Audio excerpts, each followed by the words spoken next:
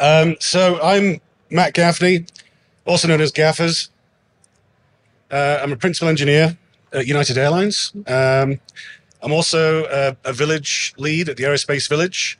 So a big shout out to those guys. Put on a great show this year. I'm going to do a shallow dive into Aircraft PKI, and I've got a few caveats to start with. Like I said, this is a shallow dive into the topic. I see a few operators that I recognize in the room, and at least one expert who will know this topic several times better than I ever will. And you'll understand when I say this is something you can easily spend 3 days talking about. It is so complex. So there are some simplifications and there are some generalizations. And I'm also only going to speak to what I'm authorized to speak to. And through the village, our ethos is to bring light and not heat to the topic of cyber in aerospace. So this will be supplier agnostic, and there are some industry challenges that we're working together to fix, which I cannot cover. All right? That's what we'll go through today. The importance, some use cases, methods A, B, and C, a bit of on ATA Spec 42, and then some about post-quantum world PKI for aircraft. I've included a slide of acronyms because I know the slides are going to be available later through DEF CON. But like I said, those of you who work in aerospace will know what I'm talking about. I will try to name them out every time I mention them the first time around. If I don't, just throw something at me. So why is it important? Well, in aviation, we have this thing called field loadable software, or FLS. And in modern commercial aircraft, FLS is everywhere. And don't just think about your IFE, right? It's like your in-flight entertainment, with your films or movies. We have sensors which generate logs for maintenance and preventative maintenance, communication systems, control surfaces, and navigation databases. And then for legacy, and in most cases on next-gen aircraft, if you wanted to update the firmware in a line replaceable unit or an LRU, you'd have to take it out and put a new one in. Whereas with the enabled aircraft, there are certain LRUs to which you can just push new FLS to activate new features, or just to update the functionality to fix any bugs. And if you saw my talk on DEF CON 28 on the aircraft information systems domain, you might remember my favorite factoid, and that's that there are about 1,400 different software parts on a 787, and to control the bathrooms. So these are the typical use cases. It's not an exhaustive list, but it covers the main use cases in commercial aviation and those which I generally have time for today. So aircraft operators receive FLS from multiple sources. They can be manufacturers, OEMs, suppliers, and even from internal teams who can build a subtype of FLS called UMI, or User Modifiable Information.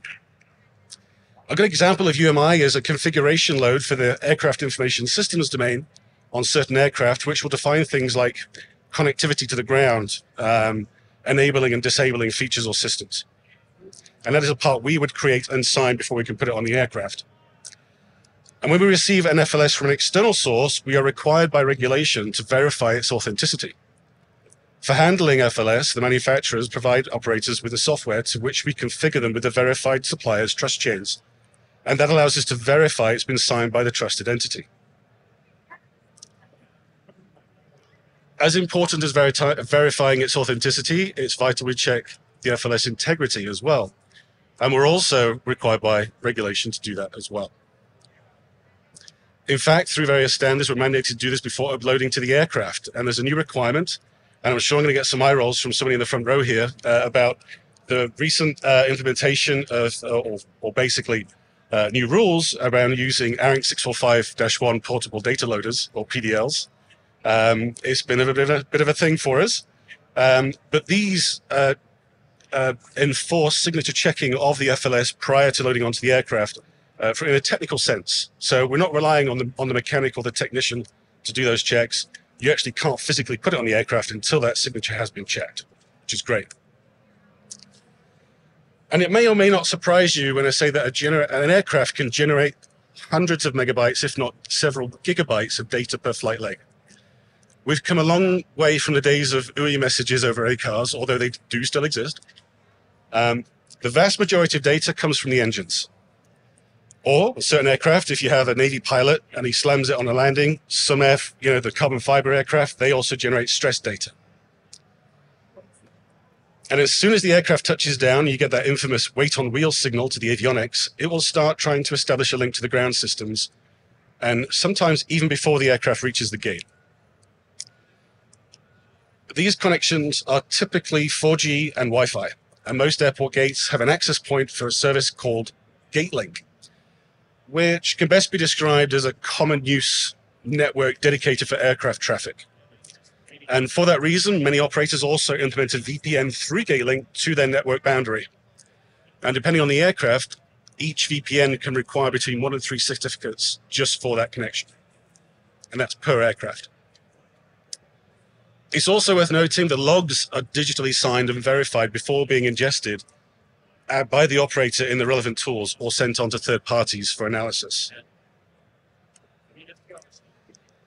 Certificates can also be used to enforce boundary, server, and even application authentication. It does require mapping these certificates to AD identities, which is fun, especially if you operate a large number of E-enabled aircraft. It's no secret that, at United, we're trying to upgrade our fleet. I think when I started, we had 150 E-enabled aircraft in our fleet, which was a minority. By the time we've finished updating it, we'll have over 1,000 E-enabled aircraft. And that's going to mean a lot of work in terms of this PKI and the connectivity piece. And the final use case I'd like to cover today touches a little bit on ATA Spec 42, which I'm going to cover a bit later on. But suffice to say, there are some real wins possible using certificates in smart cards for user authentication. Not only does it provide two-factor without a mobile device, but it has advantages from a user experience perspective as well. If you're in a public-facing role, would you rather a password with 15 plus characters, which is rotated every 3 to 12 months, or would you prefer a smart card with a PIN code instead? And every time you log in, you type in a PIN code, and when you pull the smart card out, it locks the screen automatically. So you get great security, and you also get a great user experience as well. And if you're a gate agent working in a public area, that could be a real win. We're working on it. But going back to signing FLS, so ATA Spec 42 requires all PKI subscribers to authenticate to the PKI management platform using those smart card-based hardware certificates, like I just showed you in my hand there. The spec puts a huge emphasis on identity verification, dual controls, and audit of all activities. Without strong authentication mechanisms, all of that would be for naught. In some scenarios, and depending on the method used to sign the FLS, the signing certificate can be held on the smart card of those specific subscribers who are authorized to sign the software. So coming on to the signing then, so signing FLS, method A. On the left there, we're receiving the software, or it's coming from that internal team. And in method A, it's typically, in this scenario, it's typically unsigned. If it was signed, it would just be verified and then put into the storage or the repository. But in method A, you get your data, your software part here, which is an ARINC 665 load. Basically, it's an ARINC standard of zip file structures and header files. And then using the manufacturer-provided tools, the device sponsor here will use their smart card, and they will, the software will then verify that certificate on his smart card with an OCSP response. And if it's valid, the software will go ahead and sign that software using that device sponsor's private key. And it creates a load with a signed OCSP response along with the data and the encrypted hash or the signature. And this is great. It's got a bunch of advantages. So once an FLS has been signed with a valid certificate, it never needs to be signed again unless that software is modified. So it doesn't matter if that certificate is revoked later or it expires. We know that at the time of signing that certificate was valid. And also, in this situation, the aircraft does not need to access a CRL or a certificate revocation list. It just needs to be configured with a trust chain. The disadvantages are you don't control a PKI and you have to pay for it. And also, these ground system environments often use virtual machines. And if you can imagine here, I've oversimplified it here, but this device sponsor is probably on a laptop going to a jump box to go into a high secure zone. And you've got to get that smart card that he's got on his laptop read by the software that's on a VM through a jump box. That can be tricky to set up. And I'm probably getting some nods in the front row. I can't see for the lights. Method B, a little bit more simplistic. So we will receive data, signed or unsigned. If it's signed, we verify the signature and then strip it off. And then we keep our signing signature or signing certificate, in a HSM, which is used by that software. Is checked by the CRL, of course, and then goes a much more simple structure here, and then goes into repository. From the repository, I didn't cover that in the last slide. Sorry. There are multiple ways to get that from the repository to the aircraft. There's the over-the-air technique, which some aircraft enable us to do. It still requires a mechanic or a technician to go into the cockpit and press some buttons. And there's some other conditions which have to be true as well. So all this science fiction you read about changing software in flight, yeah. I'm not going to tell you what those conditions are, but there are conditions which stop that kind of thing. We can also use USBs, and these are not your typical USBs you keep at home. These are actually assigned as tools, and they are treated as such. They're signed in and out of the tool store. They go through procedures to wipe and clean them, or at least they should anyway. And then the one in the middle there is a PDL or a portable data loader. That's what I was talking about earlier with Air 6451. They will connect to the network, pull the software onto the PDL. You walk to the aircraft and plug the PDL into the aircraft and do it that way. And then there's method C, which is very similar to method A, but it also includes a signed SCDP response as well. Okay. And as far as I'm aware, and correct me if I'm wrong, but I'm not aware of this method in use for commercial aircraft today. May well happen in the future, but today it's not currently in operation for commercial aircraft. But it does have practical uses where FLS is designed to be kept for a long term.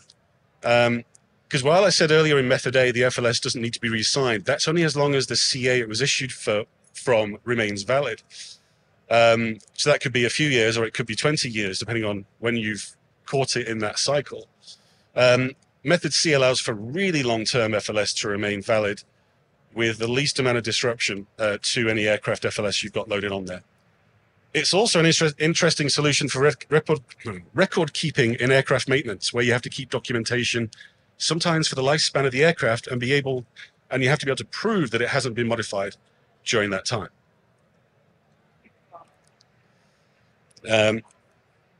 So this is a typical process flow for the generation of an aircraft certificate. It is not by all means the only way of doing it, but I'm pressed for time, so it's the only one I'm going to cover today. So keying an aircraft is part of the maintenance function, and this means procedures are in place to make sure it's done only when authorized, and there's adequate documentation and approvals in the process. So obviously your device sponsor here, or somebody in your technical operations department, tech ops, will generate the key instruction or the key generation work instruction, and then someone would go to the aircraft and generate that key pair. And then depending on whether you've got over the air or whether you're using PDLs and USBs, you'll bring that CSR back to the network, validate it, and then send it off to your PKI provider. The RA function there, that's the registration authority. That's an interesting one. So this is an ATA Spec 42 requirement, and it's all about dual control. ATA Spec 42 requires the PKI to have this registration authority who proves all registrations and requests. And when an airline outsources their PKI operation to a third party, there can be a need to insert an airline employee as the RA inside the PKI provider. And that's where this stuff gets interesting. And this is especially important for confirming aircraft identities, because the PKI provider, they do PKI, they don't do aircraft, right? Not all the time, but there is one. And this creates a challenge when it comes to the audit side of the PKI, and obviously that audit is a key part of Spec 42. But yes, the RA will authenticate and approve the CSR. That then gets passed on to the certificate authority, who will again validate the CSR information and then and the signature, and then issue the certificate. And then your technician goes back, retrieves the certificate, generates the loading work instruction, takes it to the aircraft validates certificate, and Bob's your uncle.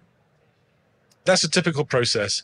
And as you can see, one of the key things is that just like if you were generating a key pair on a server, the private key stays on the aircraft. Spec 42.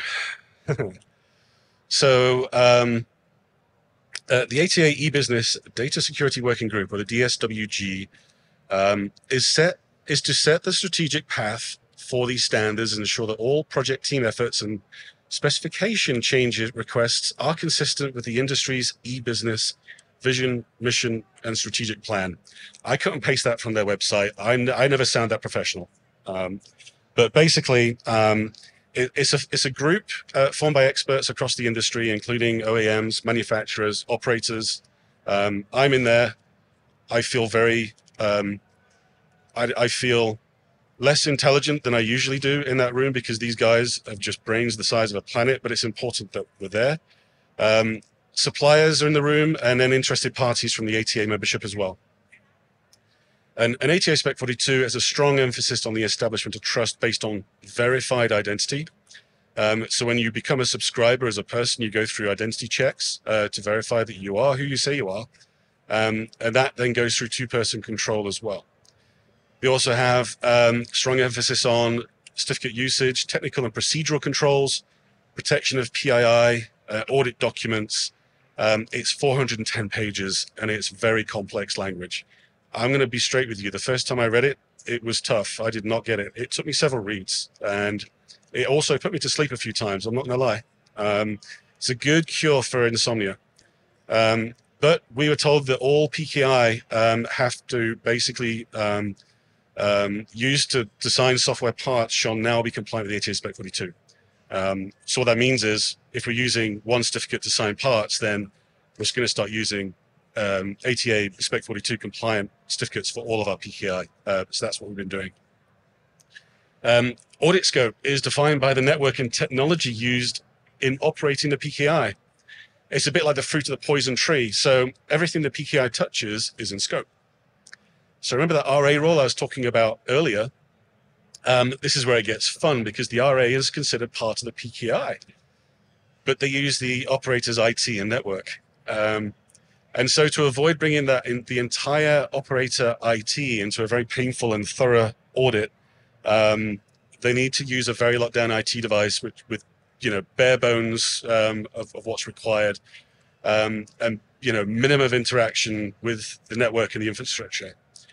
It's strictly controlled by the certificate policy and the certificate practice statement, and forms a part of the on-site checks during the annual audit. So we've got a few of these in all over the country, actually, because a lot of us are remote, and the auditor's going to have to go and fly and see them and check they are locked down to the specifications in the CPS. So it's fun. And then finally, so the challenges to aviation PKI in a post-quantum world. This one's been really, eating away at my brain the last, 6 to 12 months, because the threats are not only very real, but also very difficult to figure out in terms of aviation. Depending on who you talk to, a quantum computer capable of breaking Shor's algorithm is either 5, 10, 15, or 20 years away. But regardless, an aircraft lifespan is typically 30 years or even more. And once an aircraft is certified, it's really hard to change it. It's certainly very expensive. Um, I mean, the rumor is it takes so much testing that changing one line of code in the avionics costs $1 million just because you have to go through all those tests afterwards. Don't know if that's true or not, but that's what I've been told. So imagine how much effort it would take to enable post-quantum key sizes across all manufacturers and all fleets. Does the hardware in the LRU have the required memory and processing power for PQ algorithms? The switch from SHA-1 to SHA-2 back in about 2017 caused a friend of mine in a previous job to complain a lot about how it now took 10 minutes to create a key pair instead of the 5 minutes that it used to. How long would a post-quantum safe signature take to generate in an LRU? I don't know. That's going to be an interesting one to do. I'm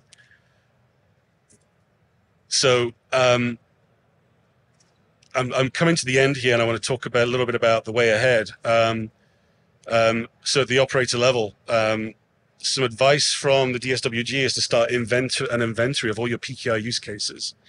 And when NIST finally figures out which algorithms are good to use for which use case, start identifying those suitable algorithms for each one. And then with the manufacturers and OEMs, we're going to have to figure out the embedded software challenge, because that's a big one.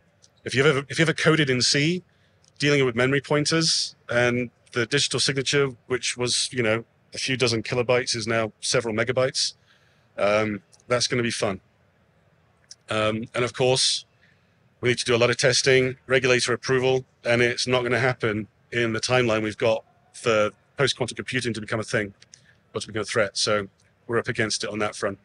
I'm going to be back in the village after this talk. If anyone wants to come and talk about post-quantum PKI, I'm all ears. I'd love to hear from any experts out there. I can take that back to the DSWG and maybe sound a little bit more intelligent than I usually do.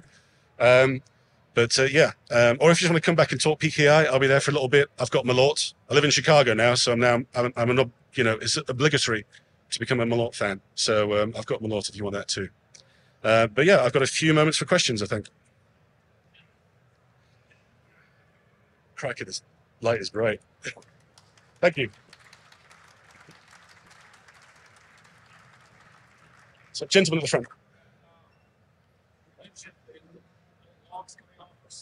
Yeah.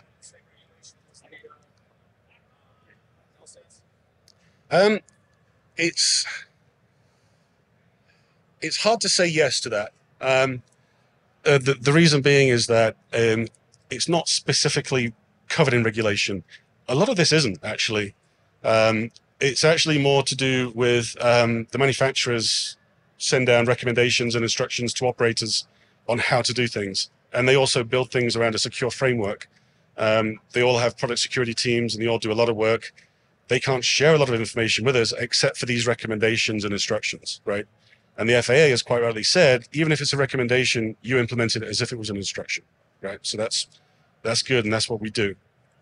Signing of the logs coming off the aircraft obviously is probably a part of that risk assessment that the manufacturers have gone through, because that is potentially safety related. If the logs are tampered with, then either a required maintenance check or job is not going to be done, or it's going to be done and it's not required, right? And that's a problem. So that's why they're signed. So when they come off and they're analyzed, we're assured of their integrity. Yeah. Good question. Yeah, sorry. Blue jackets. Sorry, say that again?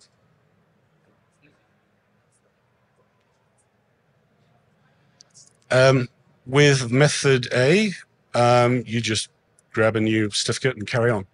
With method B, you get a new certificate and re-sign everything.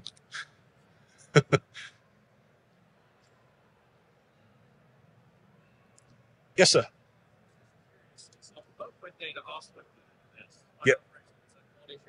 Yeah. When I say logs, I mean all of it. Yeah. FOCO is a part of that. So for those who don't know, FOCO data is engine related, and actually we don't decode that. It goes back to the engine manufacturers. They decode it, and they're really nice. They sell it back to us.